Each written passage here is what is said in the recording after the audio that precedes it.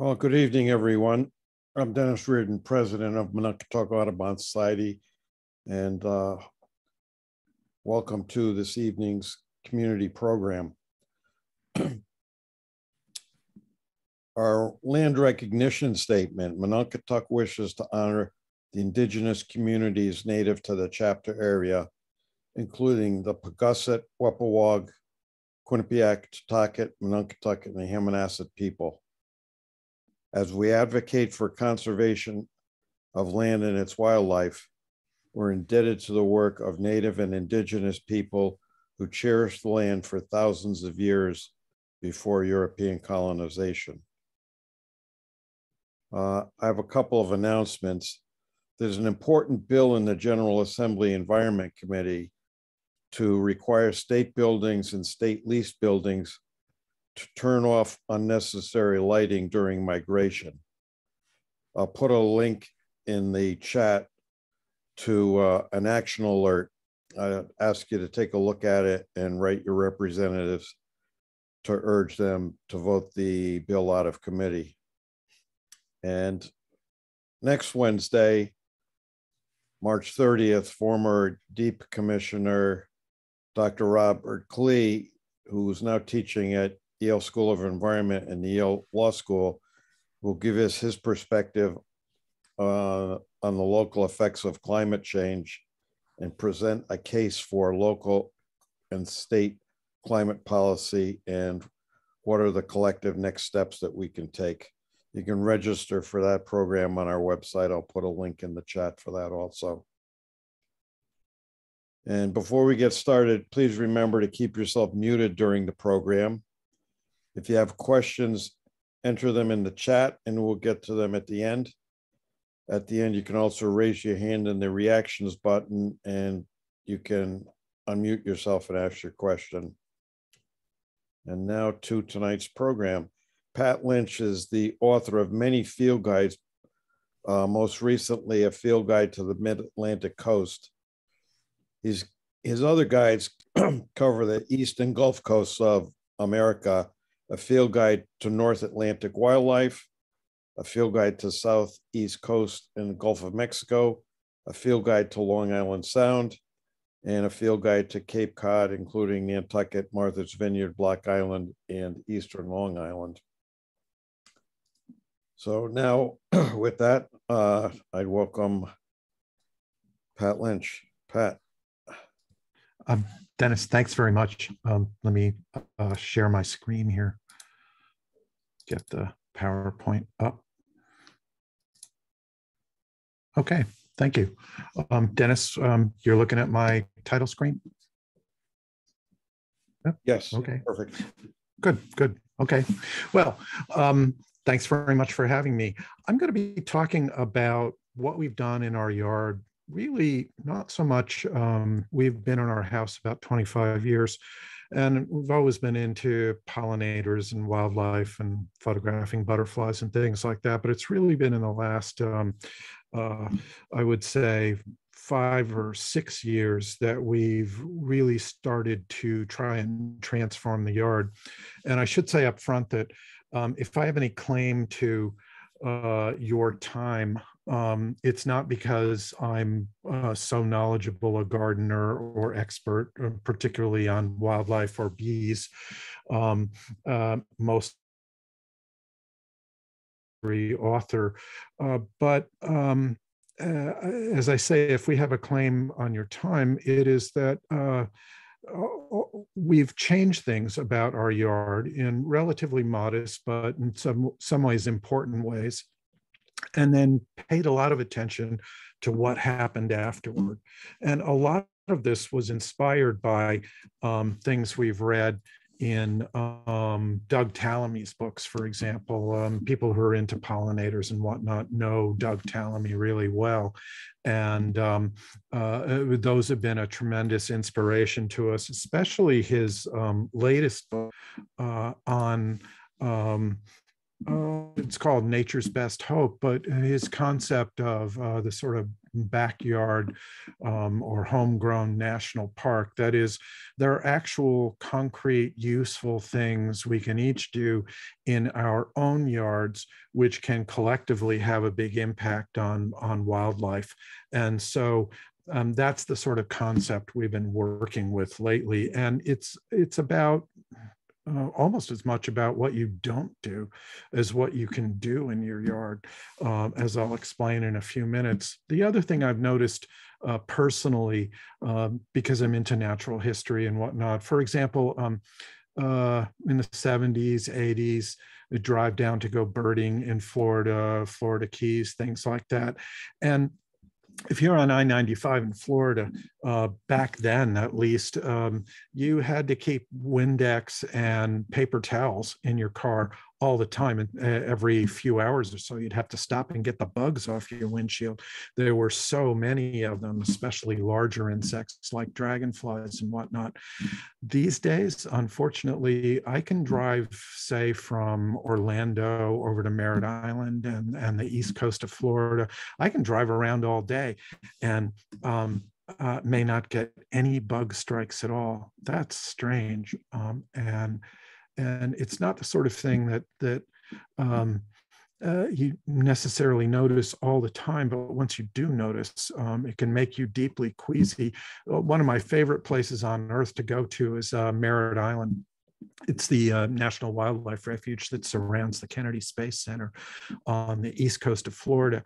And this is perfect insect habitat. And yet I can go all day, except for the early morning, or if you go into some of the hardwood hammocks where it's nice and shady, I can go all day and not get a single bug bite. It used to be teeming with all kinds of things. Now it's just as beautiful, but the insects are gone, which is strange and upsetting once you realize it. So we started thinking about making our yard more pollinator friendly. We haven't joined any programs or put up any signs or anything, but you think about these things, and my idea was, we have these beautiful flower gardens, which are bee and butterfly and other insect friendly, and that's how it's going to be.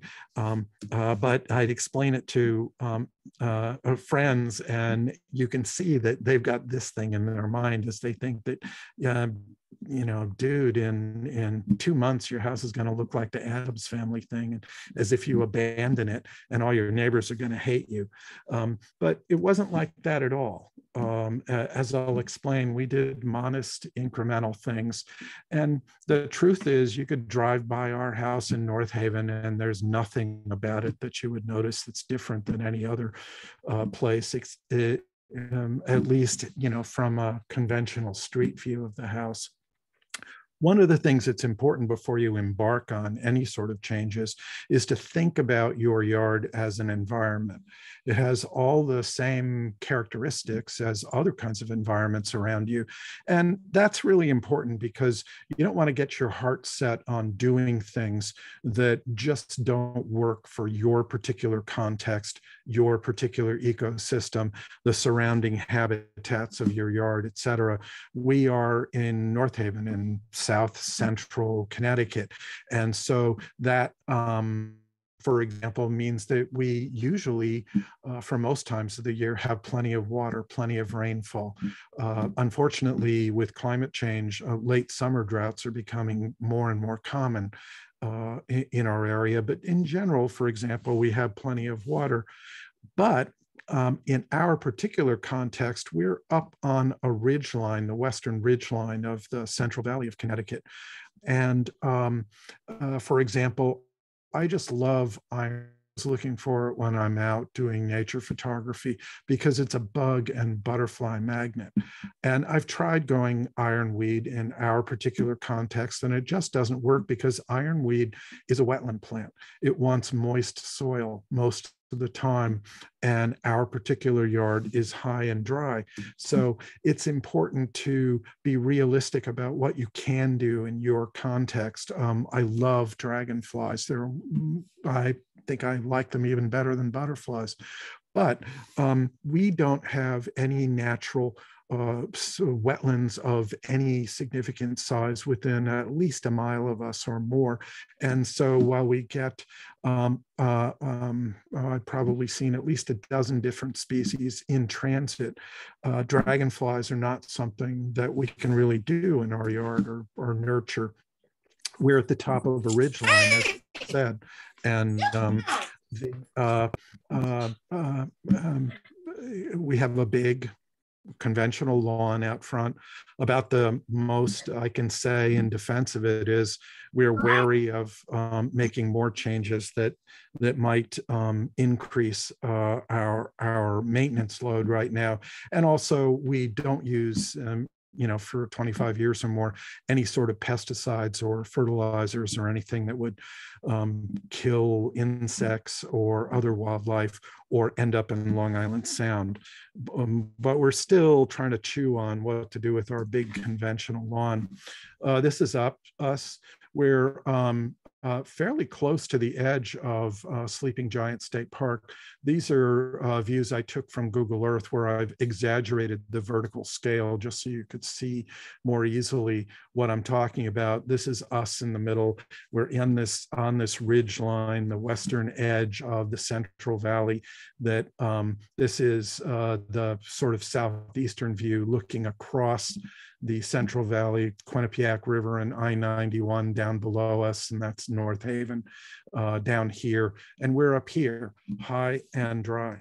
So that governs a lot of what we can do in our particular context. And as I say, you really need to think about that when you start making changes, not so much in terms of, you can go to the garden center and buy any one of dozens of different native plants in a pot and put them in your flower garden. And that's pretty much the way we started with things. But you've got to think carefully about your particular advantages and disadvantages from almost really an ecological point of view in terms of what you can do in your yard. This is a drone view of our yard that I took, I think last spring. You can see we have lots and lots of dandelions, and those are really important for early spring bees and things like that. But otherwise, it's a fairly, substantial but conventional yard. We've got a big sugar maple here and 3 silver maples of significant size. Those are the only trees, sizable trees, at least in the lawn area. We've got a natural advantage here in this really thick tangled hedgerow along the back of our yard here. And that's really important for various kinds of wildlife. It's also sort of horrific in a lot of ways. It's full of invasives. We've got porcelain berry and bittersweet and all the other usual terrible suspects, autumn olive and things. Occasionally I try to cut it back, but I've sort of gotten used to it in the sense that I've stopped fretting about it because it's actually fairly good wildlife and small animal habitat. And so some things you just have to live with, especially if your time and your resources are not unlimited. As I said before, this is almost as much about what you stop doing or what you don't do as what you do. And one of the things I did, I think 6 years ago now, is stopped mowing certain areas of the yard, not huge areas, but along what's the south edge of our yard here, intentionally let things start growing, marked off areas where I was not going to mow, and then fairly quickly they grew up into grassy areas, which I've also periodically over the years spiked with garden center wild native plants that I've put into the areas just to help them along. Because as I'll talk about in a few minutes, you may or may not get natural recruitment into those areas, or you may recruit things that you don't want, like sumacs or bittersweet or other kinds of things. So these yellow areas are areas either that we specifically planted for pollinators, or that we just don't mow anymore. And so this is an area like that. We have this, oh, I should back up and say, we have this natural low area, which we realized years ago when we had a reverse drainage problem on the south side of the house, made a perfect sort of bioswale. So we had folks come in and dig this all out and make a better drainage for us to solve the drainage problem up against the house. And it drains into this bioswale rain garden area, which is a sort of natural hedgerow. But even in the heaviest rains, when we've got a lot of water draining through this area here and out, none of it reaches the street. It all gets absorbed by this natural sort of bioswale, which is now even more effective because this is one of the areas that I don't mow. And we've never had any complaints from the neighbors or anyone else. People are sort of interested if they go by and happen to notice them, what we're up to and why we do things. I keep the edges of these things very neatly trimmed, so it's very intentional looking. And but we've let areas that we used to tend get a lot wilder and weedier than they used to be. Not huge areas, but significant enough so that we've gotten lots more diversity as well as numbers of insects. This is sort of close up. You can see most of this, for example, the goldenrods just appeared. I never noticed them when I was mowing this area, but once I stopped mowing it, they sort of recruited themselves and moved into the areas. I had too many black-eyed Susans in other areas of the yard, so I put those in myself. And some of these other things like the asters, and this is probably gone by in this area, but there's lots of coneflower in here too.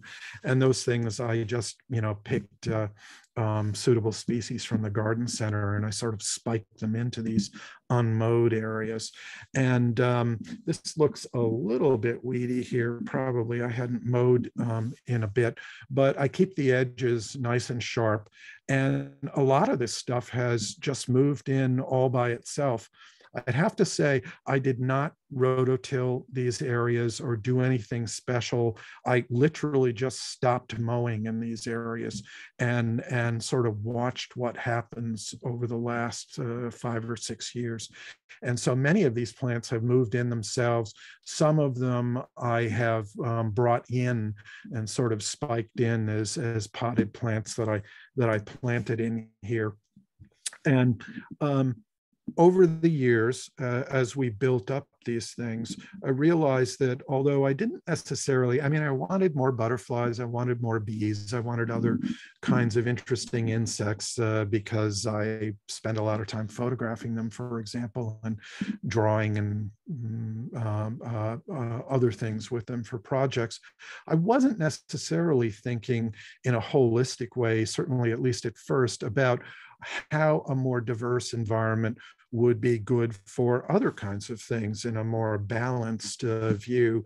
And I didn't set out to grow foxes, but we have foxes, we have groundhogs, we have lots and lots of cottontail rabbits, many field mice, white-footed deer mice, etc., that have come in. They just love these natural areas. They sort of disappear into them.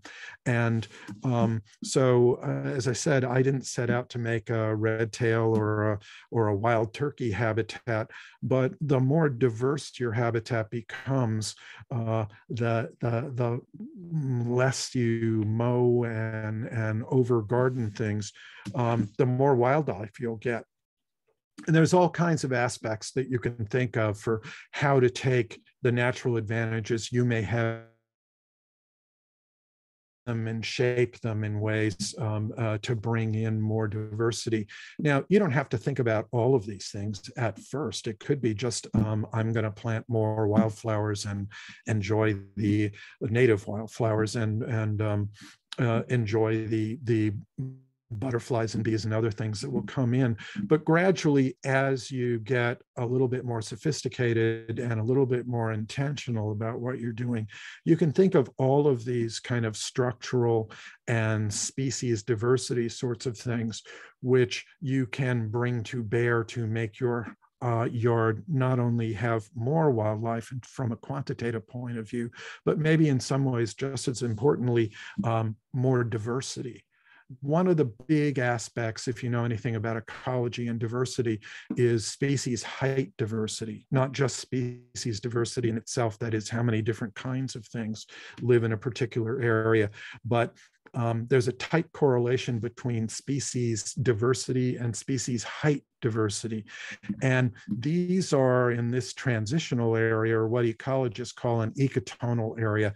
That is, they transition from one environment, in this case, an open grassland, to something more foresty. And especially if there is a transitional area, you're going to get more wildlife and more diverse wildlife if there is a distinct transition. What happens in a lot of suburban areas is you may be surrounded by forest, but if your yard goes right up to the edge of the forest, full stop, and then the forest trees start, you've missed an opportunity to increase the diversity of your habitat if you don't have some transitional plants in the way there, because the structural diversity provides more habitat. And a lot of species look for that. One of the things you can do is maintain brush piles. We have that big sort of weedy hedgerow behind us at the back of our yard. And I've intentionally, as I do yard cleanup and clean up winter kill and rake out our flower beds eventually after things have had a chance to hatch and whatnot, all that goes back into our hedgerow in brush piles, and the animals just love it. One of the things that I highly urge you to do, regardless of what you plant or what exactly your habitat is keep a yard journal, because it is hard, even if you're paying a lot of attention, from one year to the next to remember what's going on in your yard and when to expect things. And that can be, if once you know that and have a record of it, that can be enormously useful for planning things like, what do you want blooming in the fall as opposed to the summer or the early spring, to make us to sort of shoulder off the main growing seasons so that things aren't starving in the spring or the fall, as many of your flowers have died back. I know my friend Robin, for the past couple of years, I've sort of whined to her about, gee, it's June, our yard is full of flowers. Where are all the butterflies? Is this going to be a bad year for butterflies? Yada, yada. Now that I have a journal, I know that we're not going to see in our particular yard big butterflies like the swallowtails or fritillaries or other kinds of things until at least mid-July. So our season for the big butterflies is from mid-July to at least mid-September, and sometimes even further. I know that now. I didn't know that before. So you can get frustrated if you planted a lot of stuff and you're looking around wondering, you've set up all this party.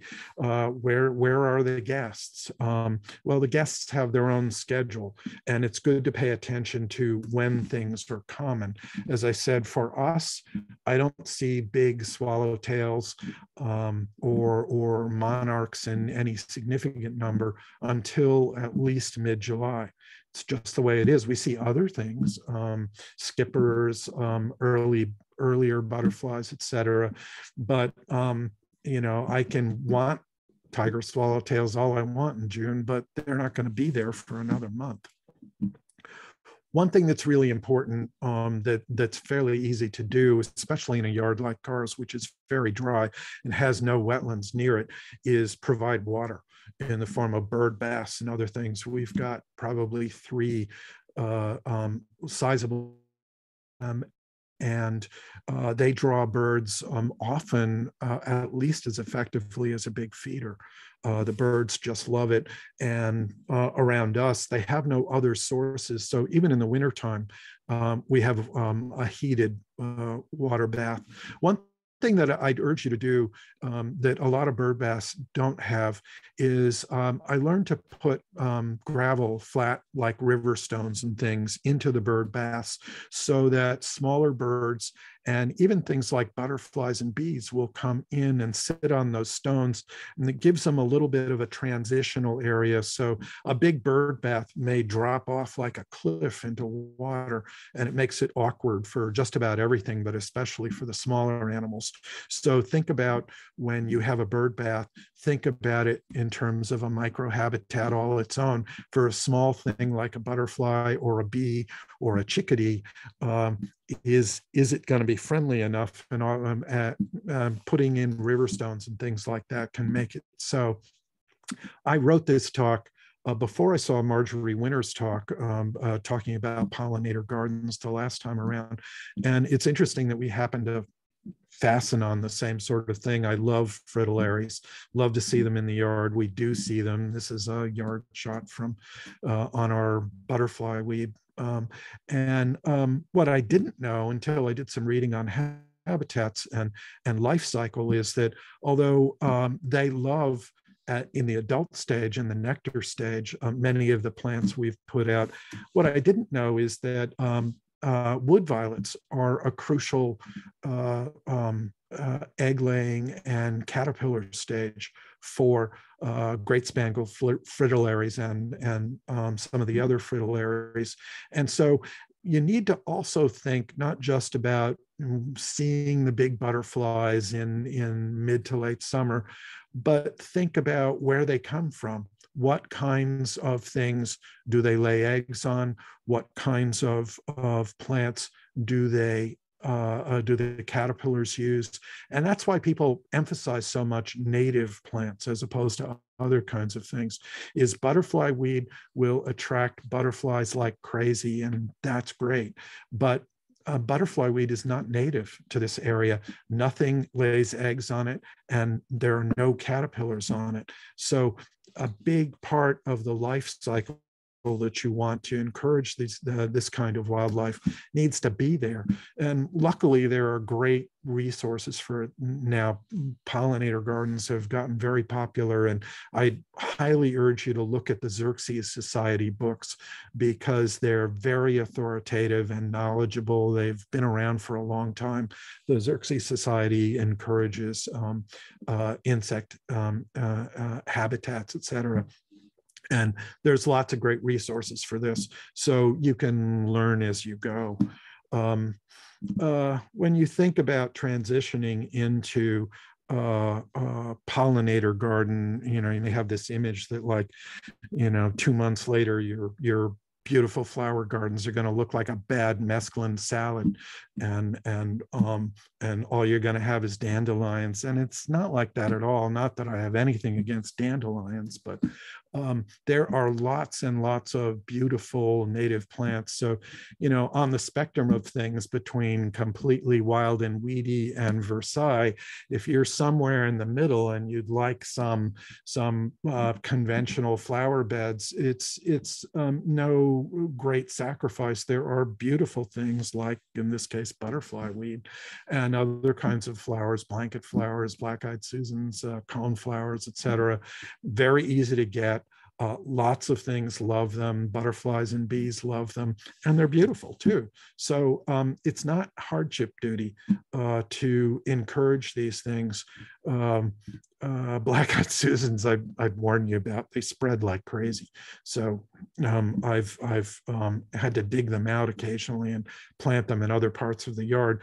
But the butterflies and bees love them. So it's when you think about doing these kinds of things, even if you don't want to just suddenly stop mowing your lawn or whatever, and have more conventional sorts of flower beds, there are things you can do even with conventional flower beds, which are aesthetically beautiful and very much better for all kinds of wildlife. As I said, if you drove by our house and, sort of glanced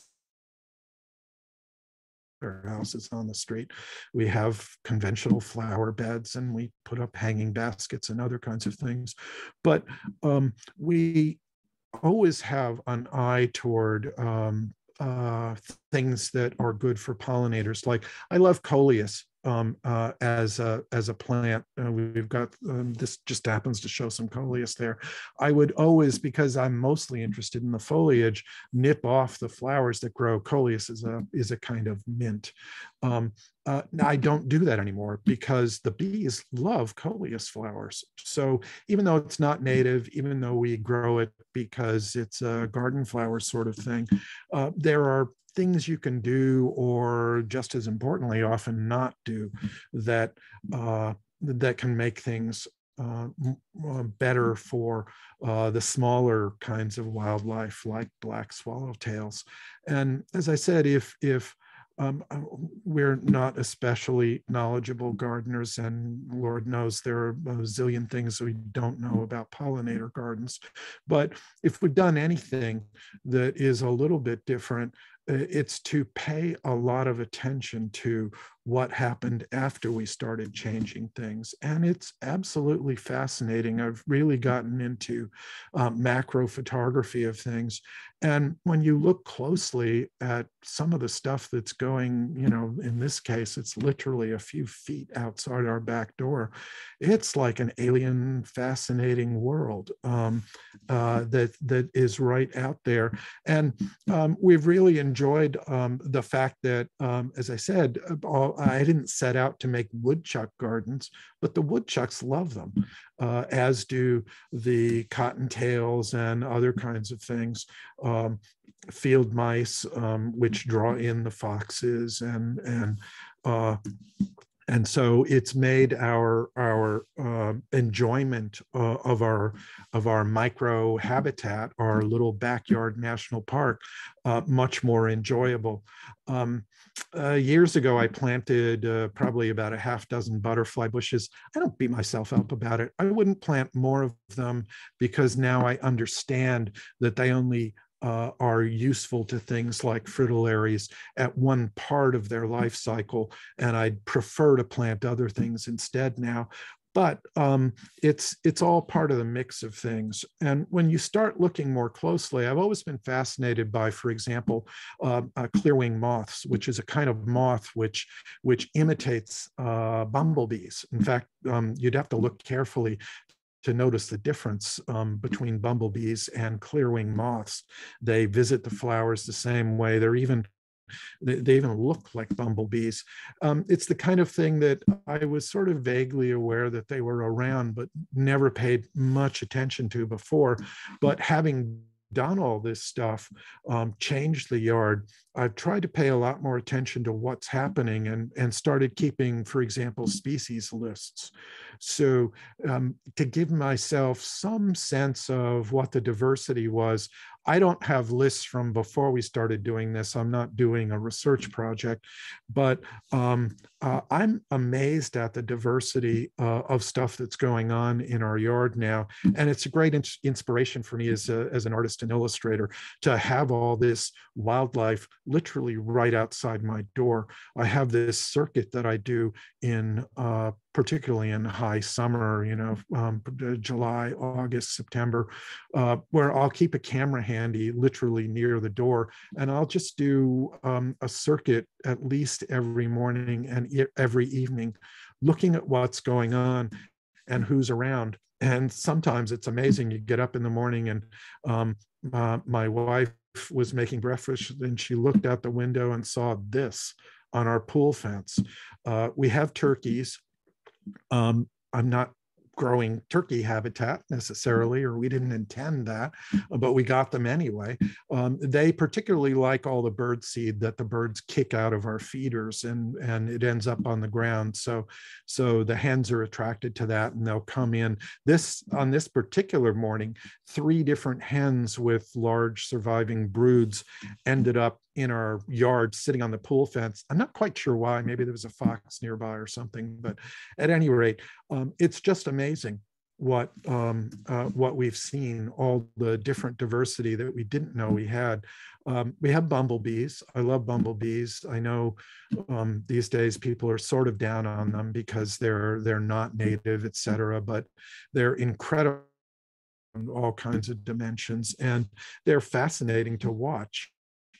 But we don't just have bumblebees. You know, 10 years ago, if you said you have 25 species of bees in your yard, you could have knocked me over with a feather. I didn't know that. But now that I'm actually paying attention, and we've produced a much more diverse and interesting landscape for them, we've got lots of different kinds of bees. And as I said, once you pay attention to this stuff, it's hard to imagine alien worlds that would be more strange and surprising than this. I show people my bee photographs, you know, very, very close-up photographs, and they ask me how often I've gotten stung. And I have to say, I have never, ever been stung by a bee. The usual advice is true. If you move slow and careful and you're not threatening them and you don't swat them or do anything crazy, they just ignore you. If you're worried about that aspect of bees, I can assure you that I've gotten within inches of many hundreds of bees over the years and never been bothered by them. Before I retired from Yale, I did Yale has a beekeeping program that they do for students in one of the Yale farms, and I did a whole video on them where at first I was extremely wary but decided for various reasons not to wear a bee suit, and I couldn't really use the camera wearing head coverings, and I ended up standing right next to the hive with the bees all around me and never got stung. But if you look carefully, it's just amazing. I didn't know we had European wool carder bees in our yard, or pugnacious leafcutter bees. They're cute little bees. I don't know why they're called. I think they're called pugnacious because the female has large jaws on them, but they're no more pugnacious than any other little bee, and they're very cute. And I had no idea that they were there. My wife hates bull thistles. I love them. And I love them particularly because so many other things love them. Butterflies and bees just love them. You don't want to step on one or back into one. So you have to be a little bit careful with them. And they do spread like crazy. So we haven't let them overrun the yard. But as I said, butterflies and bees just love them. So thinking differently about plants that you might have just cut out or mowed over before is part of the package of things.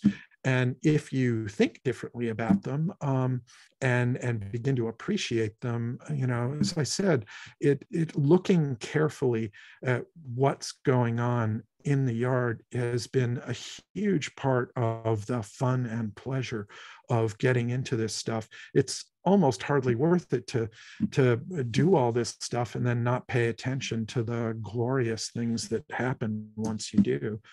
The goldfinches just love bull thistles. So that's been part of the fun. We always had goldfinches, but it's just wonderful to watch all their antics and nest building and all that other stuff that you get to see right in the yard. I have found it incredibly inspiring, not just as a photographer, to have all this stuff going on. But one day I started thinking, as I was photographing some skippers, what would the world look like from a skipper's point of view?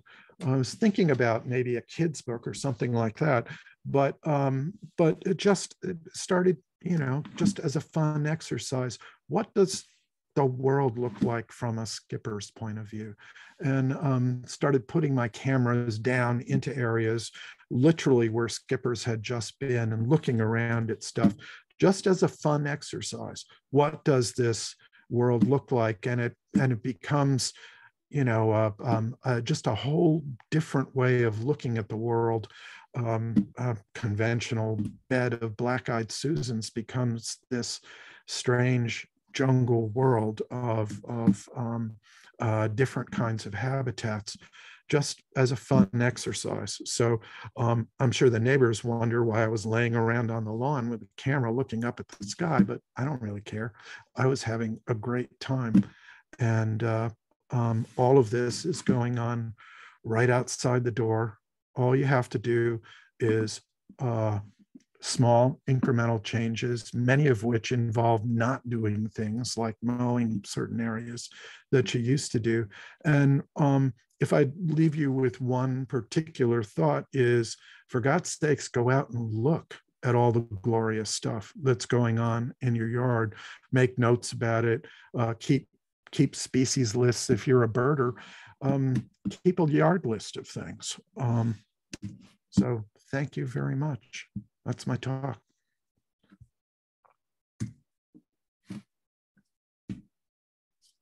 Thanks, Pat. Dennis? And we have a number of questions, including one that I got before the program even started. Rob, you want to unmute yourself and ask your questions? Yeah, sure. Hey, everyone. This is Rob Rock from New Haven. Pat, maybe we crossed paths at Yale at some point in time in the past. Thanks for the presentation. My question is relevant to this time of year, which is I let everything go all winter long. I leave everything, all my native stuff.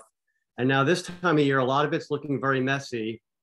Is our current best practice to continue not doing anything at all, or are we okay with doing a little curatorial work? I personally, I've looked at our really, really ratty areas, and you almost itch to grab a rake and or maybe straighten up stuff or whatnot. But I'm resisting because the advice is that all those butterfly and other pupae and things that are down below the leaves, which I left in the gardens all winter, need to germinate. The eggs need to hatch. The caterpillars need to get working. And so I've read there's a particular temperature. I think maybe it was 50, consistently above 50 degrees Fahrenheit, or something like that. I'm going to wait until either I just can't stand it or May 1st, whichever comes, to start straightening up stuff, because of that issue that a lot of the stuff that you want to encourage, the butterfly pupa and eggs and things like that, are down in that litter. And so I've resisted over the past few years cleaning them up. I can't say that there's been, a big quantitative change, like, I stopped raking and now I have twice the number of butterflies or something. But I'm just working with the same advice that, all the rest of us have heard, which is don't rake out all that stuff. And I'm also careful now to treat the stuff that I do rake out as biologically relevant. That is, I will put it back in our hedgerow area. So I'm hoping that if I have inadvertently raked out stuff, that by treating it, relatively gently and wheelbarrowing it all out into the hedgerow and putting it there, that whatever it is that I may have inadvertently removed will still survive, hopefully. Yeah, I mean, that was my follow-up question. So you kind of saw that coming. Thanks. Because when you do a little bit of that curatorial work, I've wondered, what I should do with it. Should I put it in a small brush pile? Should I leave it in place and just cut it and just drop it to the ground? Or should I put it in a compost bin? Yeah, I would leave things certainly for now and maybe for the next month in place. If you, as I say, if you can stand it. Does look a bit ratty, but it's great for whatever it is that's growing in these habitats that you've created. And as I said, even when I rake the stuff out, I treat it like biologically active and valuable stuff, which is I try not to abuse it physically too much and just move the stuff over and put it in our hedgerow brush piles. And as I said, I'm hoping that will make it easier for anything that I have inadvertently removed to survive anyway. The usual rule of thumb is a week of 50 degrees. Yeah, I think I've read that. So it makes sense to me. I mean, stuff needs to get growing. Kim, you want to ask your question? Hi. Yeah, I had two questions. One was, when was the best time to plant milkweed seeds? I got some at a botanical garden up in Maine, and I was wondering when was the best time to do that. And my other question was about your macro photography equipment, as that was really kind of cool pictures you had. Oh, thank you. The first advice I'd have is don't bother with seeds at all. Go to Dennis's garden and buy some milkweeds because that's the way to do it. Mononkatuk sells common and swamp milkweed and maybe butterfly weed you can get in almost any garden center too. And that's the way I would do it. Milkweed is notoriously hard to grow from seed. So, you know, that's on milkweed. I have Canon SLR cameras with a variety of macro lenses, and I didn't make any notes about what's what in terms of my current macro lenses. But the main thing I've been doing lately that's a little bit different is using either a ring light, or I have another ring light type setup that has two twin flashes on it, which give ring lights are great for lots of things. The wrap on ring lights is that they tend to flatten things out a bit in terms of the softness of the light, et cetera. So you may not always like the effect that ring lights give. And these are not big ring lights like they use for fashion photography. These are ring light flashes that go right on the end of your macro lens. And you know, the ones I use come from Amazon. I'm blanking on the name. It's some Chinese brand that they cost, I don't know, about $200 for the twin light setup. I think maybe a little bit less for the conventional ring light. And ring lights are great because although the light can be a bit bright and harsh depending on how close you are to the subject, you get tremendous depth of field. A lot of the shots of bees, for example, were taken in between f11 and f16. So you get lots of depth of field, which is great because when you're working with fractions of a millimeter of critical focus, you want as much depth of field as you can get. So that's what I do. I'm blanking on the particular brand. I think my favorite one at the moment is a Sigma. It's roughly the equivalent of about 150 millimeter lens, so that in a nutshell is my macro setup. Sorry, I should have thought to make notes. No worries. Thanks so much. You're welcome. The other Kim.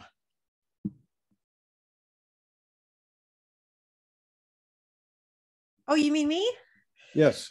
No, I don't know if I had a question. I was just thinking about, though, I was really glad to get reminded of the cleanup delay, because sometimes it's, you know, lately it's been pretty warm, and you know, even though I have been seeing pictures of, you know, cocoons and pupae and overwintering things, it's sort of hard to believe sometimes that, you know, things are still living in there, and we shouldn't be moving them. So I really appreciate that.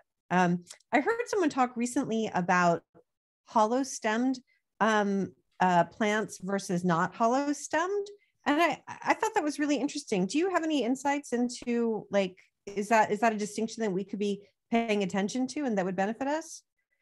Well, you know, I'm not super knowledgeable about it, but I've probably read the same things you have, which is that some hollow stemmed plants contain overwintering eggs or pupa or whatnot. So that's why I said that to even when you get to the point where it's warm enough that you start raking out your beds and cutting down, say, the old dry stems from last year, realize that it's good to wait, because even the stems may contain things, eggs either on or within the stems. And when you do finally rake out stuff, treat it a bit gently, treat it as a potential incubation area, because that very often is what it is. And as I said, I'll put the stuff in the wheelbarrow and bring it out to parts of our hedgerow sort of brush pile area and put the stuff there. Again, with the hope that if I have inadvertently moved something, that it will still survive the process of having cleaned up the beds. But I can understand, you know, we've had some days that are been close to 70 degrees, and it just makes you itchy to get out and garden and do things. And it seems like the aesthetic these days is to resist the urge to do things, to rake out the beds and do the sort of conventional flower bed cleanup that you might be thinking about at this time of year. Thank you so much. The other thing you need to be concerned about is the soil at that time of year. In what way? Compacting it, because it's still got the winter moisture in it. You had compacting it, and also a lot of the diverse bee species that we get, a large percentage of them are ground nesters, so you don't want to be squishing the soil too much. You had another question, Kim, about butterfly weed and butterfly bush. Oh yeah, Patrick, you said that butterfly weed, nobody lays eggs on it, but you meant butterfly bush, right? Oh, I'm sorry. Yes, butterfly bush, the decorative stuff with the big purple flowers and things. I was not talking about the native orange milkweed, which is not only really a handsome garden plant, but it's a native milkweed, so it has all the advantages of a native plant. Right. Thank you. Carrie, you have your hand up. Thank you. Thank you for a great presentation. Thank you. So I've tried to plant native, but I have to admit that I've been cheating with tropical milkweed. And the reason is, you know, we raise monarchs as best we can every summer. And when I plant, you know, regular milkweed, Joe Pye weed, butterfly weed, I don't get many eggs. But as soon as I put in the tropical milkweed, I cannot collect the eggs fast enough. And of course, I leave some out there. And also aphids then come on the eggs, and then some other insects then go and eat the aphids. So why not, with the butterfly crisis, the monarch crisis that's occurring, why not just cheat there with the tropical milkweed? Thank you for taking my question. I don't know much about this particular subject. I haven't had any experience with tropical milkweeds, but I'm sort of notorious among my wildlife birder friends for my indifference to the whole issue of alien versus native species.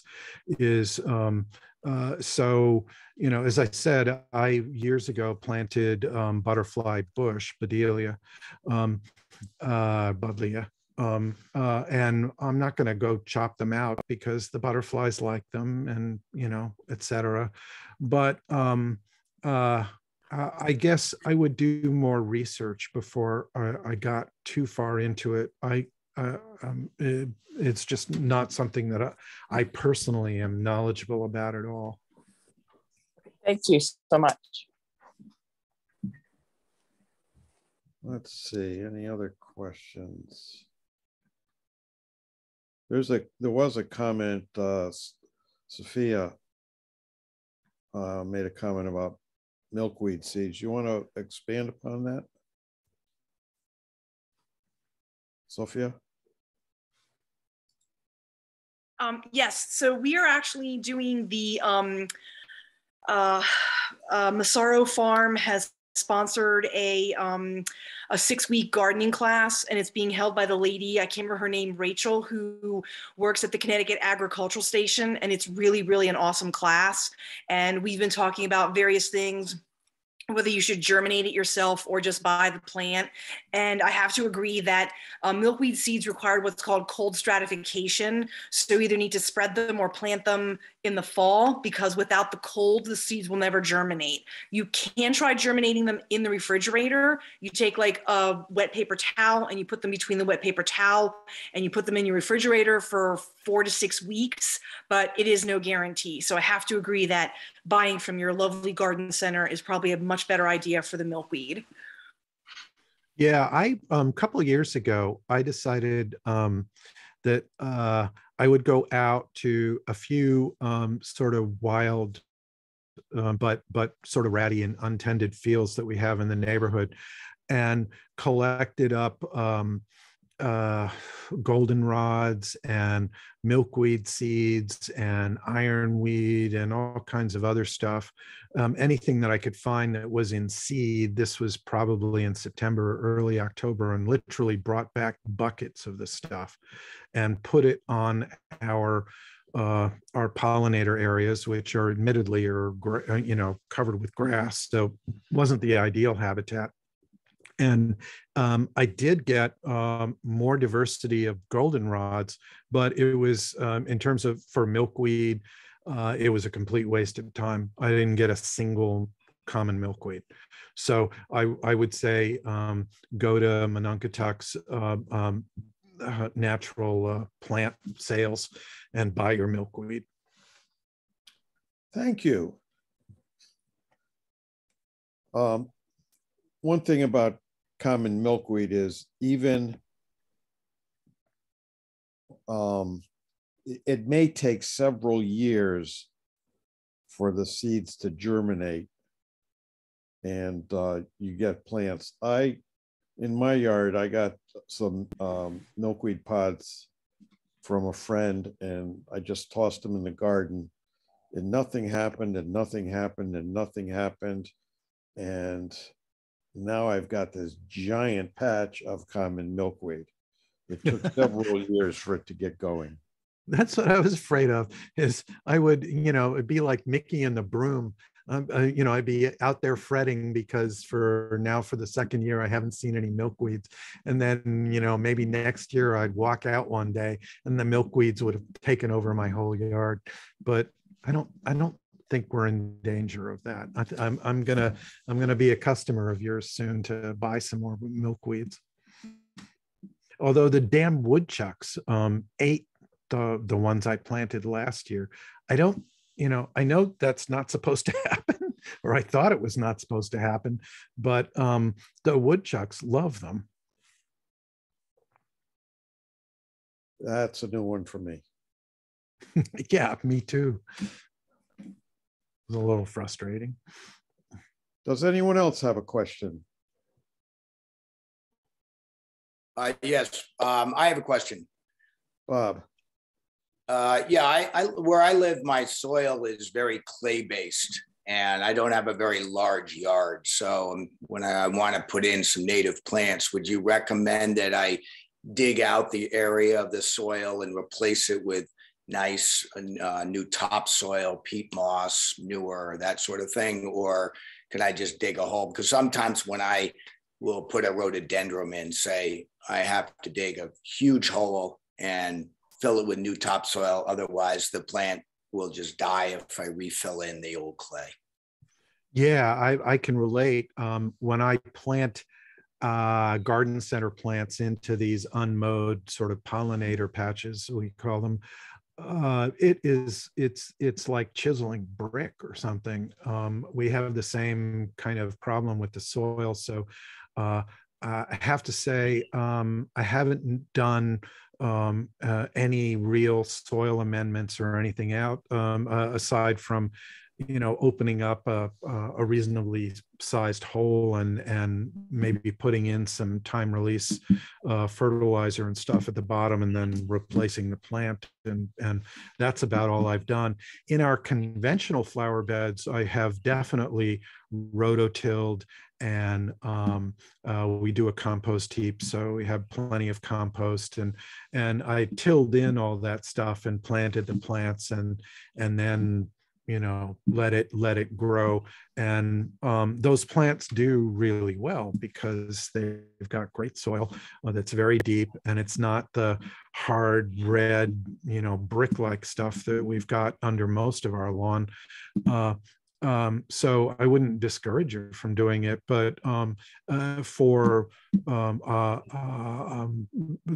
unmowed areas, I briefly thought about rototilling them and decided that that was just beyond the time that I had to invest in that. So I just stopped mowing them, and it's worked out just fine in most cases. But I'm sure that if I had bothered to rototill them and amend the soil, that things would be growing more luxuriantly than they are. Very good. Thank you. Yeah. Anyone else?